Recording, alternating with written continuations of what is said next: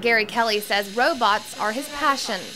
First of all, I get to do what I love, which is robotics.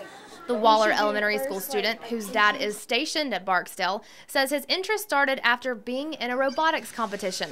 Robotics just fell into my life right then. Now Gary's taking his learning to a new level at Starbase, Louisiana. Save the best for last. Where he's programming computers, doing scientific experiments, and of course, pushing these robots to the brink. I am thinking of having it go forward, spin around, say good morning, spin around again, and then have like a maniacal laugh. He even showed me how easy it can be. It's going to move, and it's going to talk, and it's going to move. Together we programmed a robot to move forward, stop, and yes, laugh maniacally. One reason students say they like the robotics part of Starbase is because they can take the skills they learn in the classroom and see that with one push of a button, those skills translate into the real world.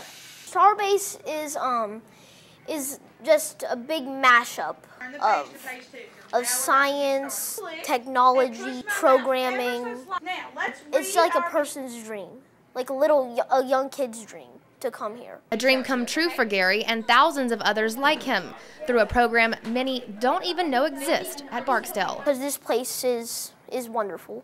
Leslie Draffin, NBC6 News.